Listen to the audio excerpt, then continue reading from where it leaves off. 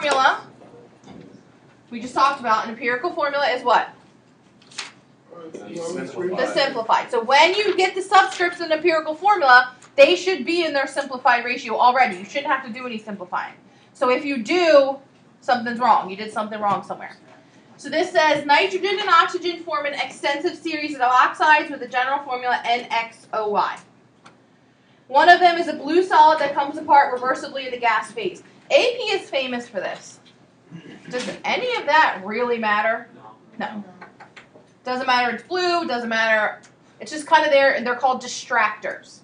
So just be aware of that. It contains 36.84% nitrogen. What is the empirical formula? All right.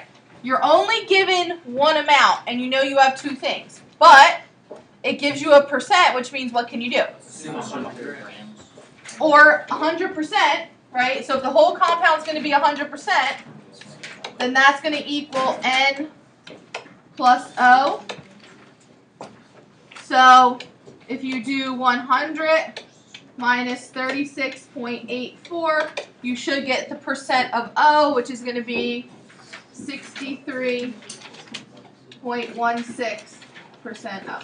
Okay, now what do I do with my percentages? How do I go from percent to grams? You can't really do anything with percent. You assume 100.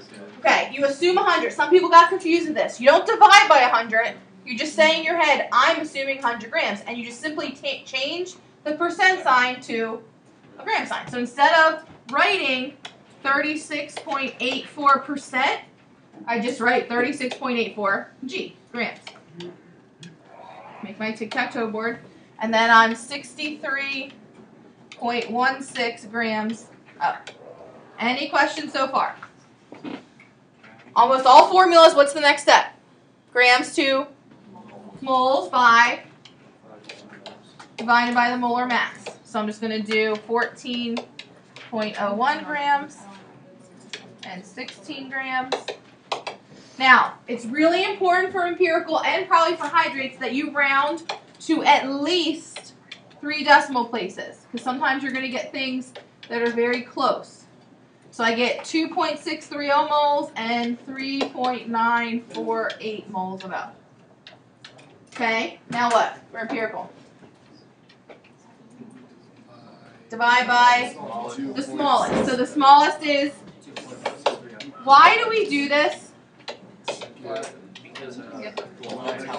Right, because if you divide by the smallest, at least one of them is going to end up being what? 1. If you divide something by itself, it's automatically going to be 1. Now I'm going to get 1.5 moles O here. What do I do? Why do you multiply by 2? Because if it's 1/2 and you want to get rid of it, what do you multiply by? The reciprocal, which is 2.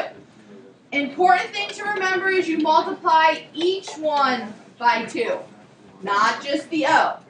So when you multiply N by 2, you get N2 and then O3. Is that a simplest ratio?